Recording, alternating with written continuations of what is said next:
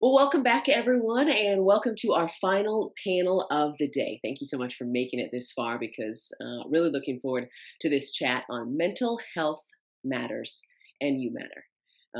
As someone who's personally struggled with depression and anxiety over the years and continues to struggle with them on and off, I'm just in awe of our student athletes and how they have and continue to share their stories about their mental health struggles and their victories, especially the past few years. As the NCAA's chief medical officer, Dr. Brian Hainline, said, in doing so, in sharing those stories, our student athletes aren't just telling their stories, they're actually changing the world. And I couldn't agree more. As we all know, so many young people look up to our student athletes. Our student athletes motivate and influence and impact each other. So today on Together We Rise Day here in the NCAA, we're so looking forward to continuing this conversation. Joining us for this important conversation today on mental health. She's the section chief of sports medicine at Arizona State, an adjunct instructor in medicine at the College of Medicine at the Mayo Clinic, and all of this comes after a very successful 4-year career as a gymnast at the University of Minnesota, Dr. Shanyn Lancaster. She was a 2-time first-team All-American, a 2-time Pac-12 Player of the Year during her tenure at UCLA, and she's now sporting the red, white, and blue. She's training for now next summer's Olympics. She's a phenomenal pitcher and hitter. She did it all. She continues to do it all. She is UCLA alum Allie Carda. Dr. Lancaster, Allie, thanks so much for being with us here today. Thank you for having us. Thank you. So, Dr. Lancaster, let's start with you because in addition to overseeing all the aspects of student athlete health down at Arizona State, working for the Mayo Clinic as well, that wasn't enough for you. You're also chair of our mental health task force here in the Pac-12, where I know student voices really do guide your work. I know in the early stages of the pandemic, the NCAA asked student athletes across the country and got over 16,000 responses. Just the question, how are you doing right now as this pandemic gets started after all these months? And the majority said that they were struggling with their mental health. So what more can you share with us, Dr. Lancaster, from that study?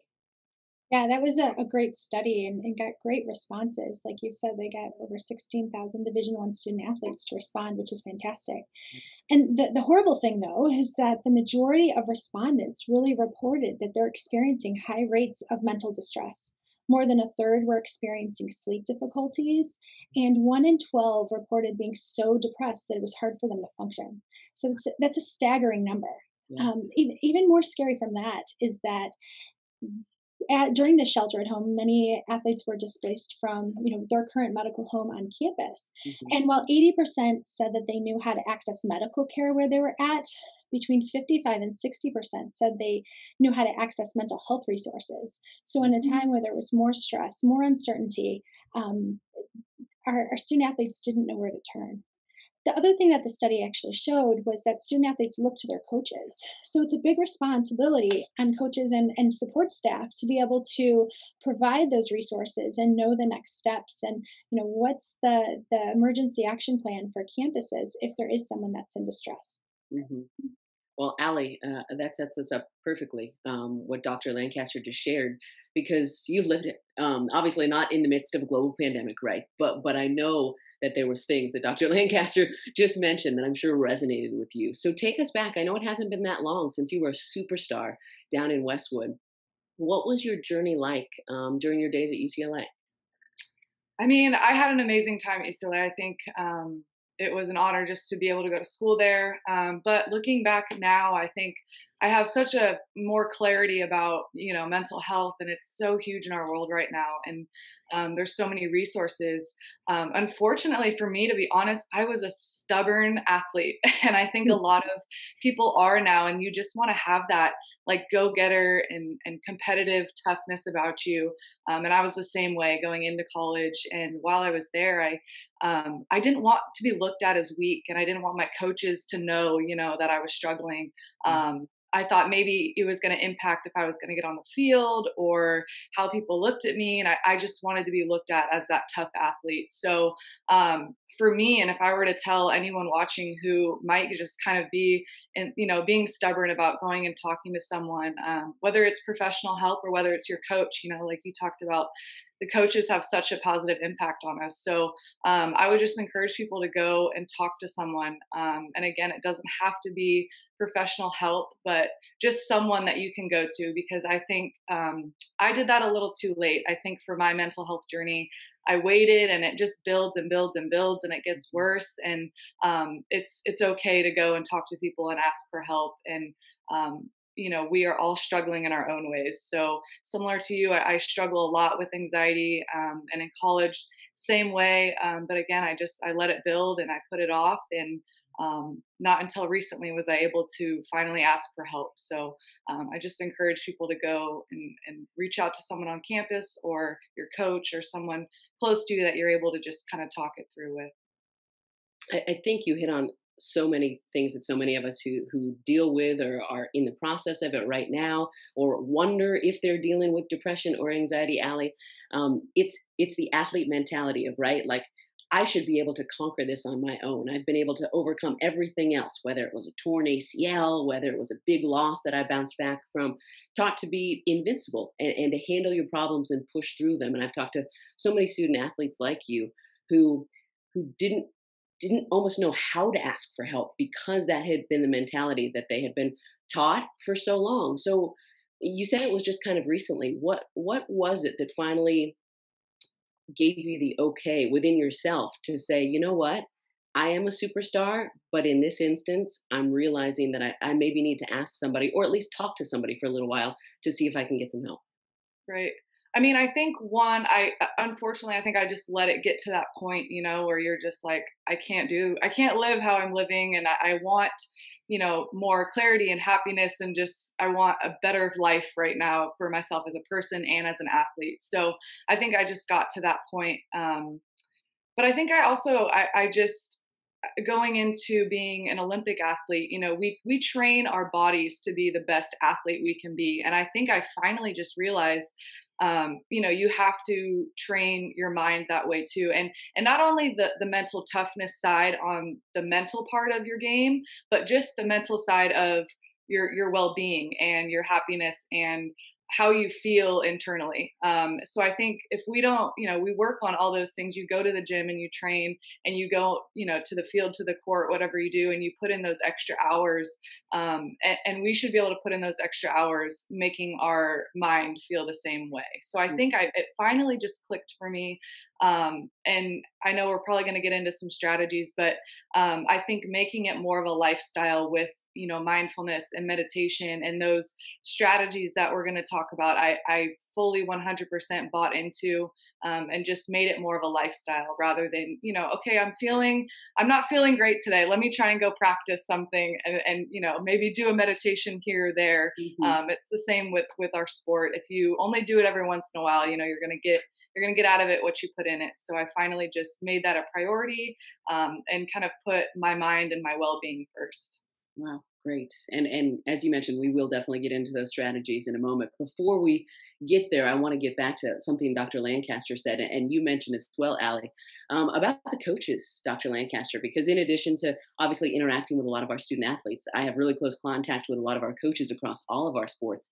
And that has been one of the things that has just blown all of them away, that in the past, even 5, 6 years ago, they had to be an expert on their sport. And that was pretty much what was asked of them, right? In addition to the recruiting and some other things. But now they really need to be aware of at least how to recognize signs, how to point student athletes to resources, what the resources they have available on campus are, and so much more. And I know for a lot of them, that's been overwhelming. They want to do it and they want to learn, but it's been a lot. So just down at Arizona State, obviously, since that's your school of expertise, what have you seen from the coaches at ASU? There's been a tremendous willingness from the coaches to really help collaborate. We know it's going to take a village to help conquer this epidemic of mental health, and it requires early recognition. It requires pushing people through the mental health emergency action plans. So we have emergency action plans for everything else in life, right? If there's a fire, if there's a cervical spine injury, if there's something else. And really what the Pac-12 has done a really fantastic job with is making sure that campuses also have an emergency action plan for mental health. So knowing those resources, knowing the resources both on campus and within the community, and then promoting access to care. So again, I think sometimes as a student, there's this stigma that's associated with mental health, and you don't want your coach to not think you're tough. You tend to internalize a lot of those emotions, and we know that early care really can improve outcomes. So making sure that access is promoted, name and normalizing emotions, knowing that every athlete is going to go through a range of experiences, different thoughts, different emotional responses, and naming, normalizing, and just making sure that people understand that what they're going through is it's just part of the journey, and they don't have to be alone. They don't need to isolate. Lots of resources available, and so getting them connected to those resources on campus. So, talk to us about some of the resources that you have down in Tempe, because that's a question I get asked a lot from either prospective student athletes or from parents. Just what are the resources that we're pointing our student athletes to these days? Yeah, I think one of the big things that we've instituted recently over the last couple of years is just generalized screening for all of our student athletes. So we're checking in with them in a really formal basis in the physician's office, in a way that, sometimes I joke with athletes, this is your own little Vegas. What happens here stays here. And so we can have these conversations in a really safe way. And starting those conversations and saying, hey, it's okay to feel anxious. It's okay to feel sad sometimes, to feel stressed out. And let's talk about how to overcome those emotions and get you performing your best both in the classroom and on the field. And so we utilize our campus counseling services here. We have a sports medicine advisory team that helps out as well if we need additional services in the community. And I think we've got a pretty good process down. Now, Allie, I know obviously you're training for the Olympics. Can't wait to see softball back in the Olympics next summer. But you're also, even though you haven't transitioned all the way there yet, you're coaching up our student athletes here in the Pac-12, especially when it comes to normalizing talking about and taking care of one's mental health. So, interested, how did that come together, and what has that work meant to you? I think just in, like I said, the recent years, it's just it's personal to me. So I know I've gone through it and worked through it, and I think just in the last maybe year or so, it's kind of just started to come together for me. So I think in the moment where it did, and I started to practice these things and become more aware of mental health and aware of just myself in general, I think it was kind of turned into more of a passion too, which is cool. And I think for a lot of student athletes, we get asked, what do you want to do? I'm like, for the longest time, I have no idea. And, I still may not know. I'm still playing softball and doing that. But it turned into more of like, okay, I'm really passionate about this. And I enjoy talking about it. And I enjoy trying to connect with someone, whether I'm talking to a team and I connect maybe just with one or two people about my story, and maybe they're feeling the same kind of way.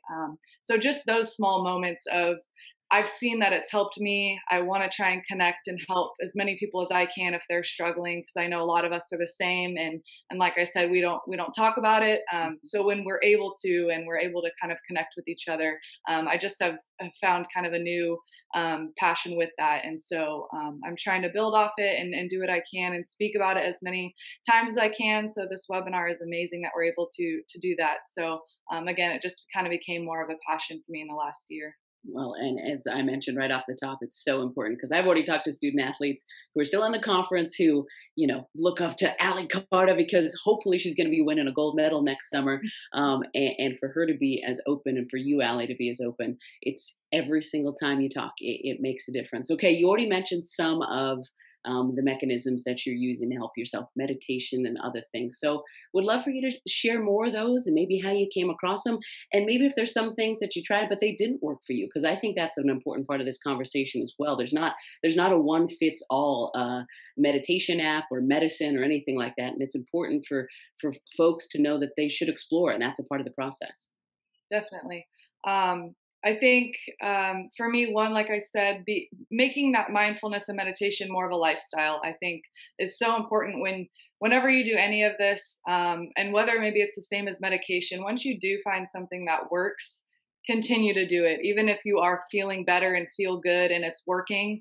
I think sometimes we stop doing it, and just go back to it maybe when we're struggling again. So whatever you do find, just continue to do it, and make it more of a lifestyle is what has really helped me.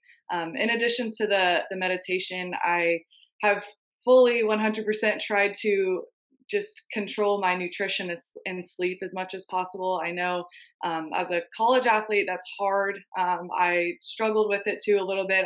I'm always one that tries to eat well and exercise, and I love that part. But it gets hard, right? And especially during our schedules and traveling and all of it gets really tough. But just fueling our body to perform and have the energy is really important. And then with sleep, not only getting the right amount of sleep, but I think that's what's helped me is just creating a good like nightly routine that you're able to calm yourself down before you get to sleep. I think, we're on our phones a lot of the times, or you're watching TV, or you're, up doing something. So just trying to maybe 30 minutes before you go to bed, try and create that routine for yourself.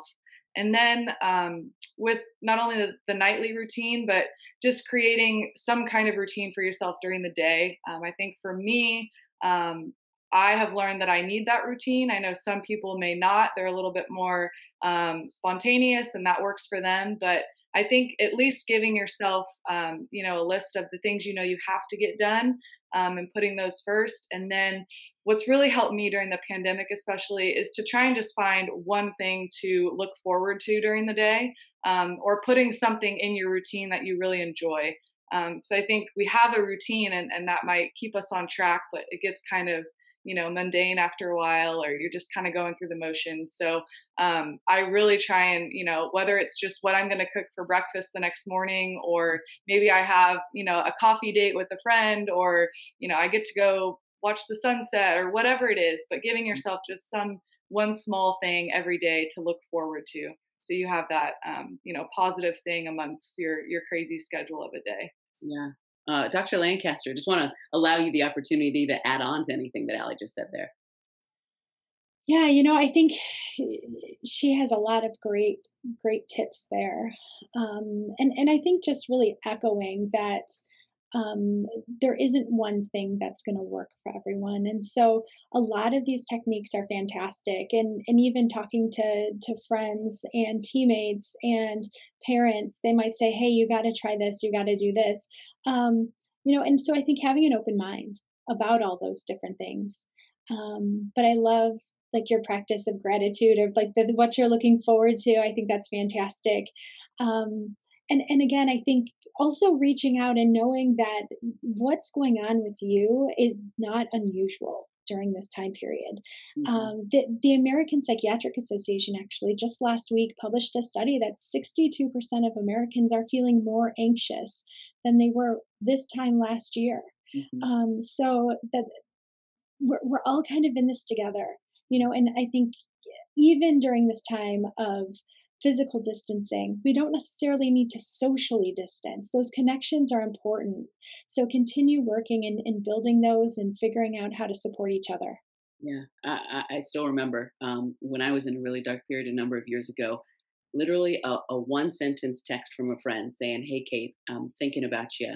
Keep hanging in there." It sounds really, really small, but it made a big difference for me at the time.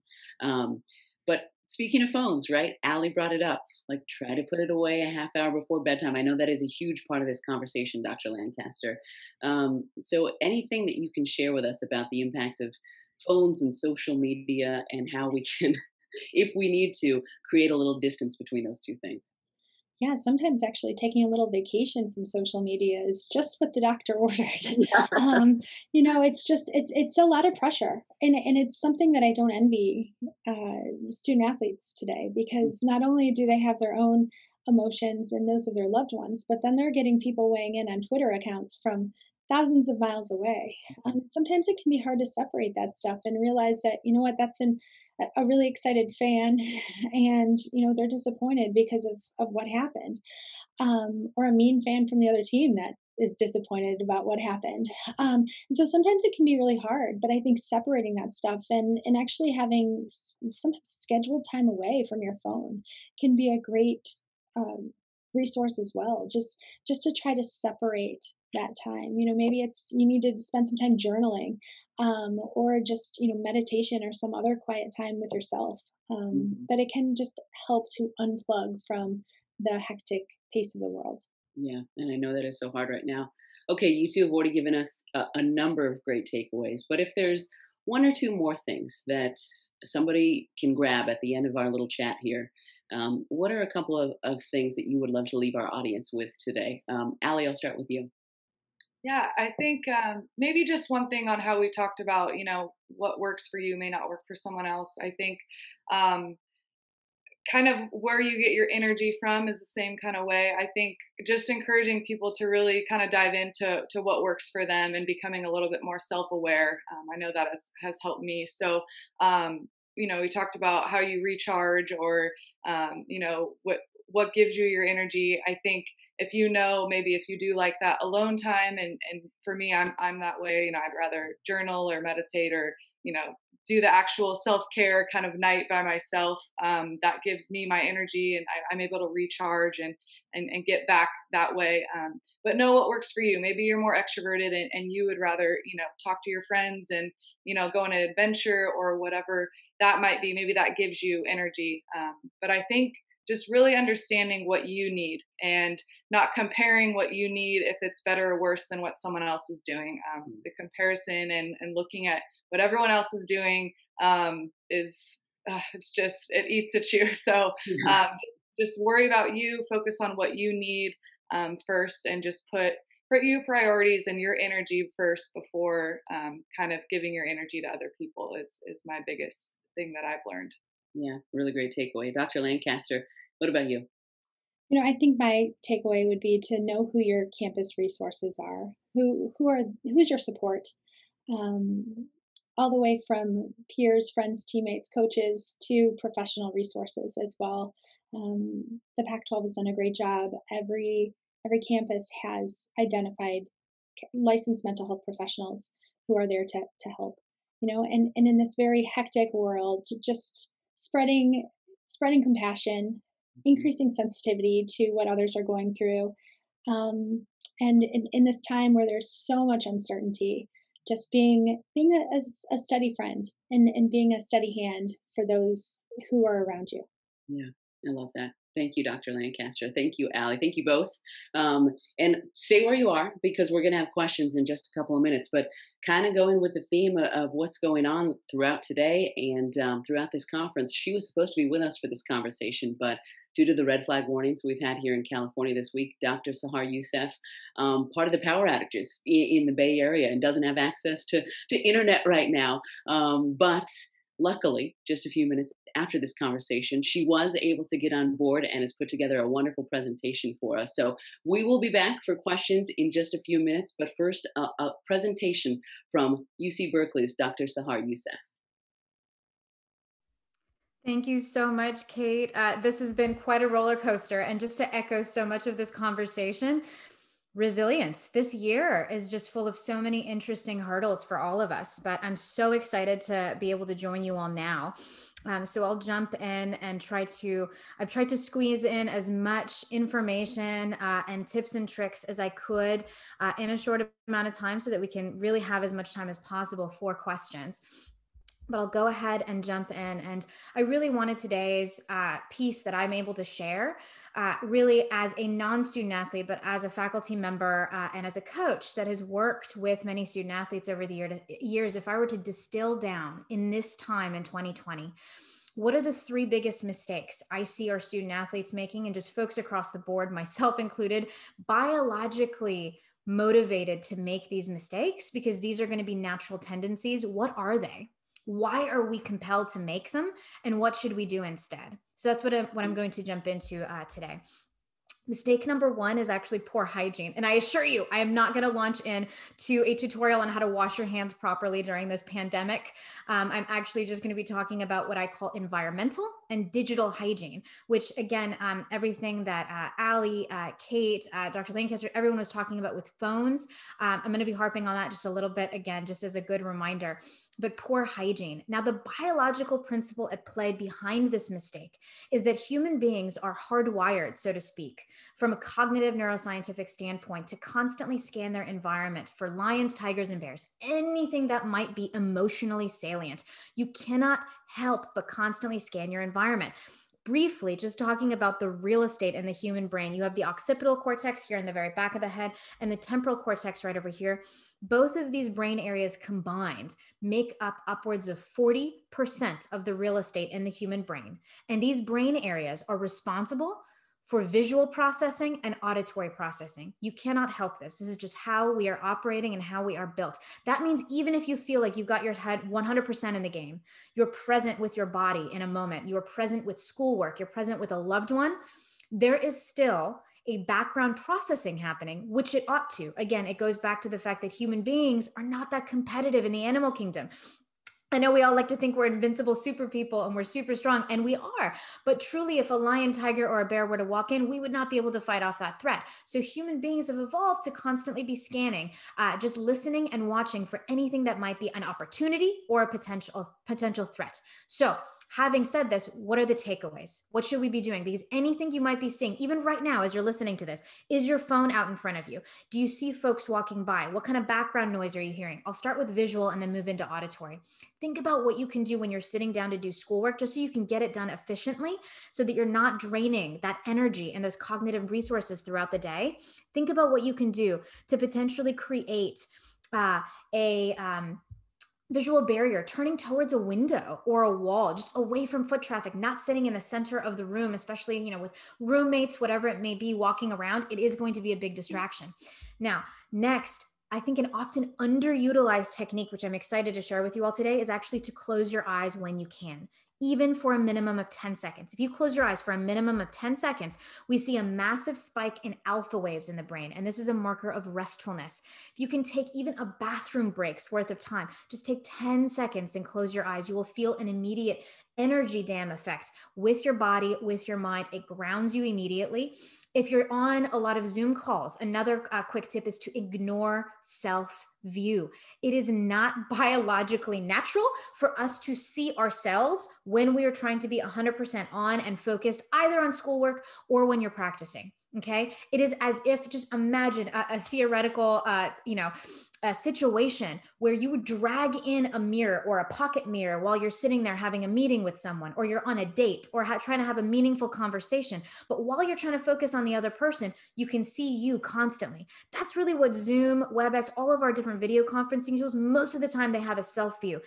Get it out of the way. If you use Zoom, there's a 3 ellipses button where you can click that and it says hide self view, but you can grab a Post-it and just cover it up wherever you are in the view screen. But it makes a massive difference for stress levels and energy levels throughout the course of the day. Now moving into auditory. Okay, you're constantly listening to anything going on in the background. You cannot help it. Again, noise canceling headphones are of course going to be the holy grail here, are the gold standard, but they're not absolutely necessary. I use just normal everyday headphones. The idea here is to try to block background noise from getting processed. So anything you can do, even earplugs are phenomenal. Now, if you'd like to have an added benefit of drowning out other people in the background, then you can opt to listen to music or white noise. But if you do like listening to music, make sure you opt to listen with music with no lyrics at all, or lyrics in a language that you don't understand. And the reason is that the human brain, again, if you understand the language that's being spoken, you're going to background process it, and it'll take away from your resources. So literally you'll be measurably dumber if you can hear stuff in the background or you see folks walking by. So do what you can to protect these sensory systems, okay? Now, for the biggest drain of our cognitive resources throughout the course of the day, and that is the modern day smartphone, okay? I'm gonna share a really frightening study that came out of UT Austin a few years ago.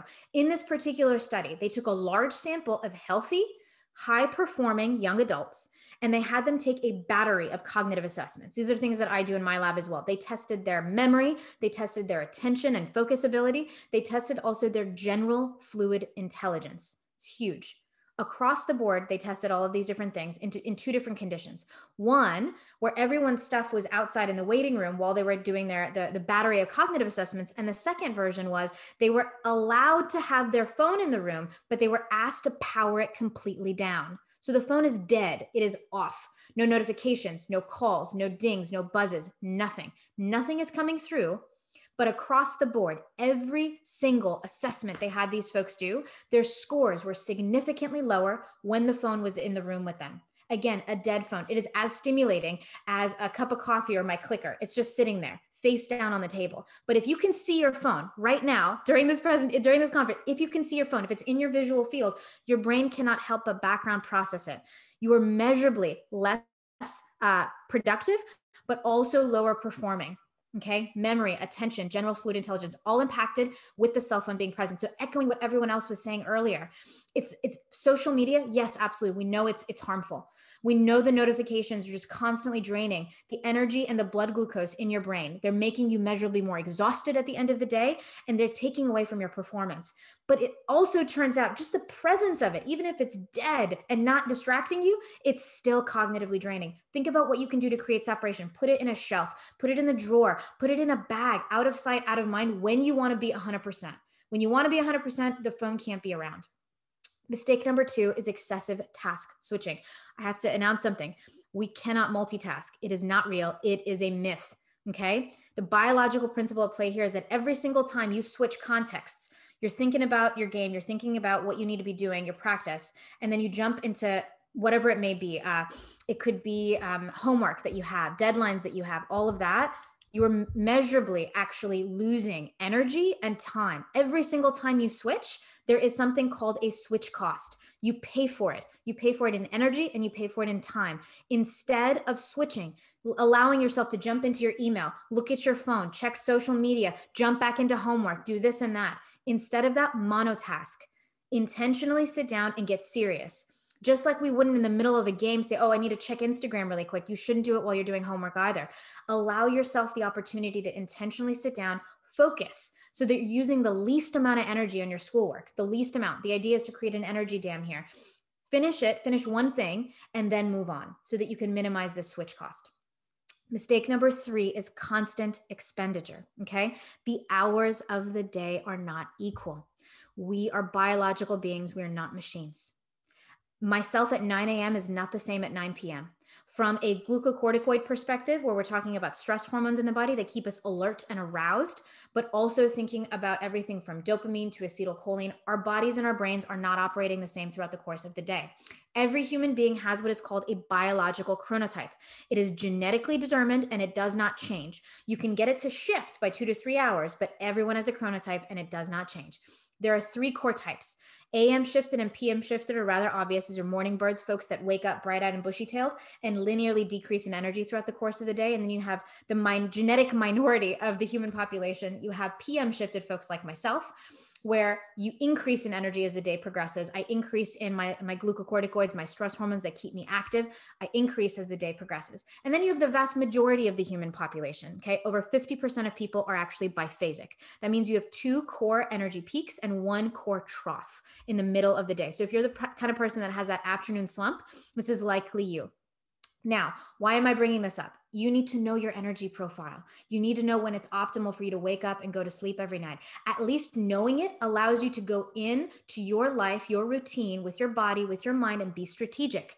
Know when your mind is at its best. Okay. If you're PM shifted, it's going to be later in the day. Don't try to hit your head against the wall trying to get your most important work done at 8 a.m. Okay. See when it's not going to be every day.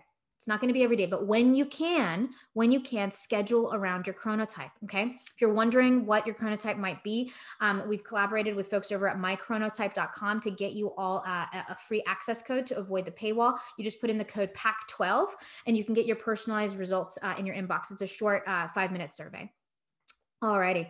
Now, quick summary, and then I'm excited to see your questions. 1, Clean up your digital hygiene. It will make a big difference. Phone out of sight, out of mind. Notifications should be off. Do not check the news and do not check every single application 15 million times a day. Treat your brain. You're an Olympic athlete as well, from the neck up. This is important. If you don't control the mind, you can't control the body. Okay? You have to turn the notifications off. And if you've never tried this before, go into grayscale. Go into your settings and embrace grayscale.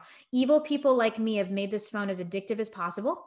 And everything about the light that's emitted from the screen and the color saturation, even from the icons, is actually optimized to keep your eyes wanting to keep staring at the screen.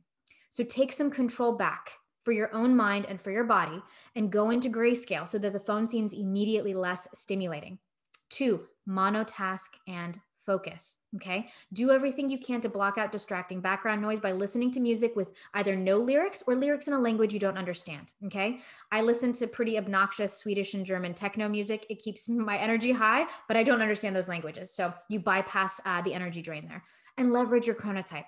Know when you're at your best, be strategic, and deploy yourself as you see fit. Now, last slide, and then we can jump into questions here. But just a quick reminder is mychronotype.com. Use the code PAC12.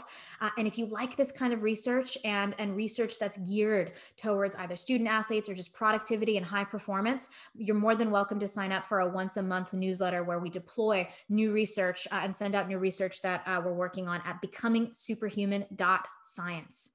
All right. And with that, hopefully we can jump in and take a peek at some questions. All righty. I'm seeing here a question coming in about caffeine, great as a performance enhancer. So caffeine does work, in fact, in terms of energy throughout the course of the day, but you need to know something. Drinking coffee first thing in the morning is completely useless. And it ends up over time making you more and more dependent on caffeine as a performance enhancer. And you'll have to continue to drink more and more of it as time progresses. So what I recommend is actually having caffeine, ideally, especially if you're biphasic, at 10 a.m. and 2 p.m. to really start to mitigate and address those natural energy dips that we have around lunchtime and after lunchtime. So that's going to be the ideal time if you do have tea or coffee to have it then. Dr. Youssef, it's so great to see you. Oh, it's so great to see you all too. Go Bears. I know. I was a part of the power outages earlier this week as well. And that was, do you have any suggestions for what to do when that happens? Oh my goodness. I know. Thank you all for being so patient with me. I was losing hope there for a minute. So we had the power outages and then my neighbor's generator blew up. So that was fun. So we had to get evacuated. Yeah, it was quite an interesting week. I mean, with a power outage, there's really only one thing you can do is use it as an opportunity. I mean, that's really been the anthem of this year, has it not? Yeah. I mean, with so many sports winding down, it's like, you know what, you got to roll with the punches instead of sitting there and saying everything is, ruined and now I can't do anything. Ask yourself, what is always harder to do when the Wi-Fi is, accessible, when the TV's there, when I can, have all this stimulation? What am I usually avoiding and procrastinating on? And now's the time to just do that. What textbook have you been avoiding? What, cleaning out your closet? And then you'll notice the power outage, it's done and you've organized everything. You got your whole life in order, to-do list updated. Well, it's like the world heard the presentation you just gave, like, put your phone away. I'm going to do it for you, right? Dr. Lancaster, Allie, it's great to see you again as well. So I want to dive into more questions because people have had enough of me talking today. Allie, next question is for you. As a former student athlete and current Team USA Olympic softball team member, you're a role model for young people everywhere. What can we do to model good mental health behavior for the next generation to normalize thinking about it, talking about it, making daily changes to focus on it? It's a great question. I maybe don't have a specific answer, but I would say that for me, I've been trying to just live my life and show in moments where I'm struggling, just show courage. And I've been trying to live by that word and with that word every day at the forefront, because we're all going to struggle with things. Everything is not always going to go our way, whether you're an athlete or not. We all have our own mental health struggles. But I think when we try and, avoid it or don't face it and just, we go down a different road rather than just accepting, you know, I am struggling, and being vulnerable and being open with saying it's okay. You know, I'm struggling right now and I do need help. I think if we show that behavior, instead of always showing the mental tough behavior and just avoiding our feelings, I think if we're able to be more open about it with more people, then they'll also feel comfortable being open as well. Yeah, I think so, definitely. Dr. Lancaster, anything you'd like to add? I know we breezed over it at the start, but I mean, you were a 4-year varsity gymnast at Minnesota, so I'm sure you experienced a ton of stuff that you now use in your work today. Yeah, you know, I think the best thing that we're seeing is that people are talking about it. And naming and normalizing emotions. Even, you know, as I do pre-participation physicals for our incomers, just seeing the number of people that are saying, yep, I've seen a counselor in the past, and this is what we've talked about, or I struggle with depression and anxiety, and being okay with that, I think, but also knowing that it's okay not to be okay. And just being able to push that, and as a culture within sports, to say, you know what, there are going to be days that you struggle, and that's okay. Let's talk about it. Dr. Youssef, anything you'd like to add? I mean, that I just echo all of that. Again, I love the idea of embracing and normalizing the fact that, again, we're not machines. We're not super people. Mm-hmm. And I say that because I teach a class on called Becoming Superhuman. I was going to say, wait a second. Well, the twist that I'll share with you all is that first day of class, people come in and they're like, oh, we're so excited to be superhuman and like peak performing and all of this. And I go, great. Step one is be human. That's how you become, that's the secret, is you have to embrace the fact that this thing is a squishy, you know, piece of, you know, equipment, and it's not a machine. We're humans, and humans require a different operating manual. We do have feelings. We do burn out. We need to be fueled differently. You know, we do need rest, all of these different things. And if the more you fight against it, you know, the less performing we'd be in the first place. Yeah, definitely. Another question for our doctors, and Allie, you can feel free to weigh in as well. There seems to be very little light at the end of the tunnel to get to the other side of this pandemic right now. Trying to stay positive day in and day out is work. Are there any strategies based on what we're living through right now that you would recommend? Doctor, did you want to go ahead?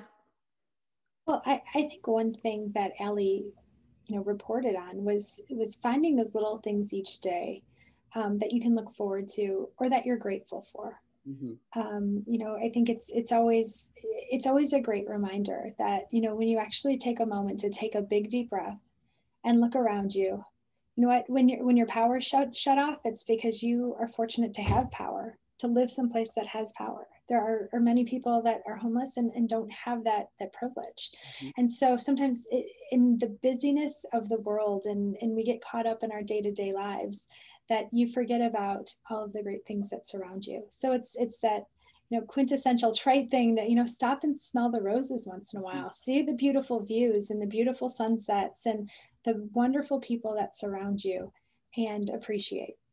Yeah, it's a wonderful reminder. I love that. I would only chime in and add an exercise I typically recommend to my students when going through either grief or great trauma or stress, and that's an exercise called perspective taking. And what I typically walk folks through or ask you to do, visualize on your own, is to take a few minutes every single day and really embrace and visualize how small our issues are and how small we are in the grander scheme of things. So how you do perspective taking is really doing it time and space. If it helps for you to really think about all of the generations that have lived through X, Y, and Z, and how 2020 and this moment in time is so small, and how unlikely we even are in 100 years to look back and have this be significant. So it can either be time-based, or it can even be space, which, you know, can be quite expansive, but truly sitting and actually thinking about how small our Earth is, and how large our universe is, and how many stars we have, and how many galaxies there are. And it starts to make, you know, the small things that are happening to us that feel so big, which they do for me as well. It allows us to get that moment of perspective and go, oh, okay, I think everything's going to be fine. I think everything's going to be okay. Allie, anything that's helped you get through the last number of months here in 2020? Those are great points. I think just to kind of add on, is, I mean, I spoke on it earlier, but making it a consistent practice. I think with everything, whatever you find that works, the perspective, I think that's an awesome way to look at things. But again, you have to practice it. I think so often we try things out and then fall back on what we're trying to practice. So just whatever you find, just consistently stick to something and practice it. Fantastic. And last one, just for Dr. Youssef, do your biological chronotypes change over time? Ooh, good question. They do not, in fact. They are genetically determined. And so you were born with a certain chronotype. However, in general, as we get older, so I'll say briefly, during the teenage years, most human beings are shifted towards the PM, which you'll notice for any, college athlete. You're going to be staying up late. You're going to want to sleep in. It's a natural thing. And then it'll reverse. Usually later on in life. Into our senior years, we see that we're sleeping less hours in general, and the hours that we do sleep are going to be shifted more towards the AM. Having said that, at a more micro scale, your genetic chronotype does not in fact shift. So even with, you'll notice, a couple hours difference here and there.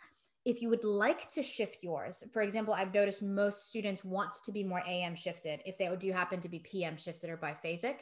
There are small adjustments you can do, like with light therapy and temperature therapy, to shift it by a maximum of 2 to 3 hours at most. Wow. Awesome. Fantastic. Well, unfortunately, that wraps the time that we have for this wonderful panel on mental health mattering and you mattering. But it's so great to see you all. Dr. Youssef, so great to see you finally. So Dr. Youssef, Dr. Lancaster, Ali Carda, Olympian, thank you all for your time today. And thank you for responding to these questions. Thanks for being a part of amplifying our voices for change.